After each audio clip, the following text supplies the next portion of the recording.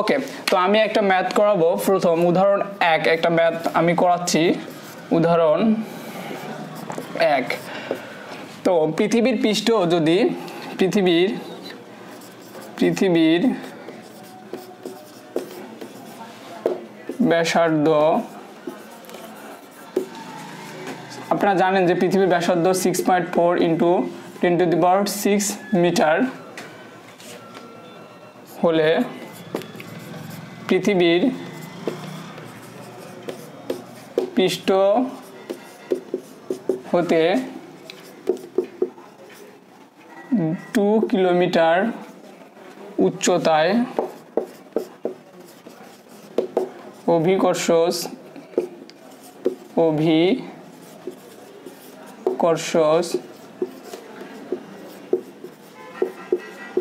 ত্বরণের মান কত হবে? ওকে, তো দেখেন এখানে পৃথিবীর ব্যাসার্ধটা আমি দুইটা সূত্র শিখিয়েছিলাম অভিকর্ষ ত্বরণের মান নির্ণয় করার ক্ষেত্রে পৃথিবীর পৃষ্ঠ থেকে। একটা ছিল G = GMR+H² আরেকটা ছিল GH = 1 - 2H/RG। তবে এই সূত্রটা আমি শিখিয়েছিলাম যেই ক্ষেত্রে H এর মানটা R এর থেকে অনেক কম হবে। দেখেন এখানে R এর মানটা কিন্তু অনেক বেশি, বাট H এর মানটা কিন্তু মাত্র 2 কিলোমিটার, দ্যাট মিনস 2000 মিটার। ওকে, তাহলে আমি এখানে কোন সূত্রটা অ্যাপ্লাই করব? এই সূত্রটা অ্যাপ্লাই করব। ওকে, তাহলে আমি লিখে ফেলি GH = 1 - 2H/RG। ওকে, তো এখন লিখব 1 - 2 * যেহেতু আমরা জানি 1 কিলোমিটার = 1000 মিটার, সো আমরা লিখতে পারবো যে H = 2 kilometre, that means 2 × 1000 = 2000 metre. কেমন? তো 2000 আমি H এর মানটা এখানে বসাই দিলাম, নিচে লিখবো 6.4 × 10⁶ 9. আমরা জানি কি G এর মান 9.8 গুণন কি 9.8, G = কি 9.8, এটা পৃথিবীর পৃষ্ঠে। তো এই মানটা ক্যালকুলেট করলে আমরা পাই 9.78 সামথিং, 9 সামথিং, এটাই হবে এত উচ্চতায় অভিকর্ষ ত্বরণের মান। দ্যাট মিনস পৃথিবীর পৃষ্ঠ থেকে তাহলে আমরা পেলাম 2 কিলোমিটার উচ্চতায় অভিকর্ষের মান কত? 9.78 ms²। তার মানে পৃথিবী পৃষ্ঠ থেকে আপনি যতই উপরের দিক যাচ্ছেন অভিকর্ষ ত্বরণের মানটা কিন্তু কমে যাচ্ছে। কেমন? আর কেননা আমরা পৃথিবীর পৃষ্ঠের ক্ষেত্রে জানি 9.8, কিন্তু এখানে হয়েছে 9.78 ms², কিছুটা হলেও কিন্তু কমে যাচ্ছে। ওকে, তো আমরা শিখব এখন কিছু ভিন্ন ধর্মের একটা। ওকে স্টুডেন্টস, তাহলে এই যে দুইটা ইকুয়েশন আমি অলরেডি শিখেছিলাম, তার দ্বিতীয় একটা ম্যাথ আপনাদের জন্য দিয়েছি। সেটা অত্যন্ত একটা ইম্পর্টেন্ট ম্যাথ। আসলে এই ম্যাথটা আমরা ওই দুইটা সূত্র দিয়েই করতে পারবো। তো আপনারা দেখতেই পাচ্ছেন এখানে আমি একটা ম্যাথ দিয়েছি। সেটা তো হচ্ছে যে পৃথিবীর ব্যাসার্ধটা সেটা দেওয়া হচ্ছে কি 6400 কিলোমিটার, এবং বলা হয়েছে যে কত উচ্চতায় পৃথিবীর পৃষ্ঠ থেকে কত উচ্চতায় অভিকর্ষ ত্বরণের মানটা কি হবে? ভূপৃষ্ঠের অভিকর্ষ ত্বরণের মানের 1/16 অংশ হবে। তো এই ম্যাথটা করতে গিয়ে দেখা যাবে যেহেতু অভিকর্ষ পৃষ্ঠে একটা অভিকর্ষ ত্বরণ থাকবে, সেই জন্য আমি দুইটা সূত্র ইউজ করব। একটা G = আমি যেটা জানি GM/R²,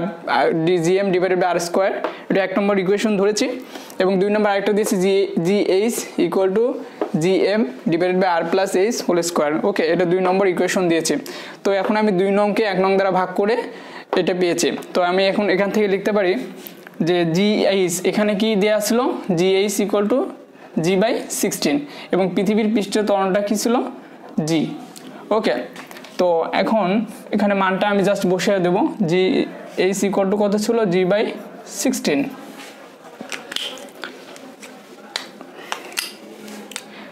আর জিটা জি থাকবে, তাহলে এই পাশে এটা চেঞ্জ হয়ে যাবে।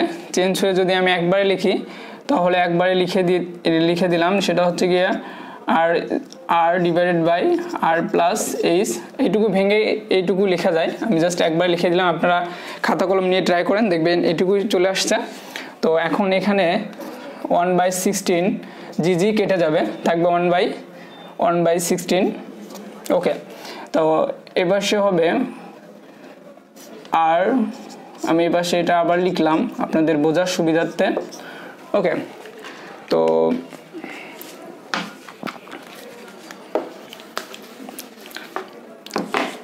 দেখেন স্টুডেন্ট, এখান থেকে আমি এটুকু লিখতে পারি 1/16। এটা যদি আমি উল্টায় দেই তার মানে কি এই পাশেটা আমি কিভাবে লিখতে পারি, 16 থাকবে এই পাশে, যেহেতু অনটা নিচে চলে আসবে, নিচে অন লেখা না লিখলো একই কথা।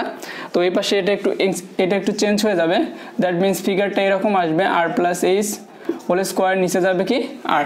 ওকে, তো এটা আমি দুই পাশে যদি কি করে দেই, দুই পাশে কি করে দেব, বর্গ করে দেব দেখি এই পাশে। তাহলে এই পাশে আমি লিখতে পারি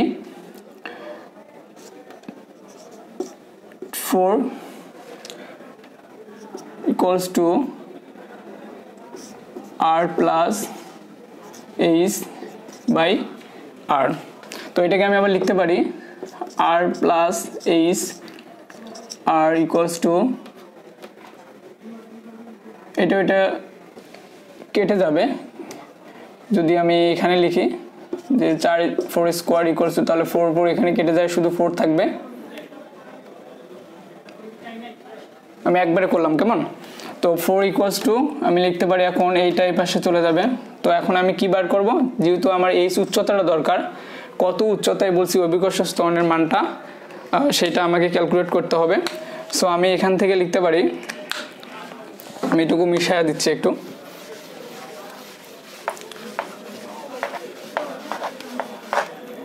তাহলে আমি লিখতে পারি 4 বা is equals to 4 minus 1 multiply r, that means 3r। ওকে, তাহলে অভিকর্ষ ত্বরণের কত উচ্চতায়, সেই উচ্চতাটা আমার যেহেতু কত উচ্চতায় বলছিলাম, সেই উচ্চতায় কত আসলো, h equal to 3r, that means 3 equal to আর এর মান কত দেওয়া ছিল 6400 কিলোমিটার, এটা হবে কি 6.4 ইন্টু 10 টু দি পাওয়ার 6। তাহলে আমি ক্যালকুলেশন করে এটাই পেলাম যে পৃথিবীর পৃষ্ঠ হতে কত উচ্চতায় এত মিটার উচ্চতায় অভিকর্ষ ত্বরণের মানটা কত হবে 1/16 অংশ। তো এই ম্যাথটা আমরা শর্টিং টেকনিকে মাত্র 5-10 সেকেন্ডেই ম্যাথটা আমরা সলভ করতে পারি। এটা এডমিশনের ক্ষেত্রে আপনাদের জন্য একটা হেল্প করবে, যেহেতু এডমিশনের ক্ষেত্রে আমরা খুব কম পরিমাণ সময় পেয়ে থাকি। এজন্য এই ধরনের ম্যাথগুলো থাকলে দেখেন এখানে যত অংশ হবে, ঠিক আছে, তো নিচে যেটা থাকবে অর্থাৎ যেটা দ্বারা আপনি ভাগ করবেন যত অংশ থাকবে সেটার যদি বর্গমূল নেন, সেই বর্গমূল থেকে যদি 1 বিয়োগ করে দেন এবং তার সাথে যদি আর মাল্টিপ্লাই থাকে, তাহলে যেটা অ্যান্সার হবে সেটাই তার অ্যান্সার হবে। ওকে, কিভাবে আমি একটু দেখাই দিচ্ছি। যদি এই উচ্চতায় বলা হচ্ছে, তো আমি এখানে হবে বর্গমূল, কার বর্গমূল, যত অংশ হবে সেই অংশটার কি হবে বর্গমূল। ওকে, বর্গমূল মাইনাস কি 1 মাল্টিপ্লাই আর। ওকে, তো এখানে বর্গমূল তাহলে 16, দ্যাট মিনস 16 এর বর্গমূল কত হচ্ছে 4 মাইনাস কি 1 মাল্টিপ্লাই আর, তাহলে অ্যান্সার হচ্ছে কি 3r। তাহলে দেখেন আগের অ্যান্সার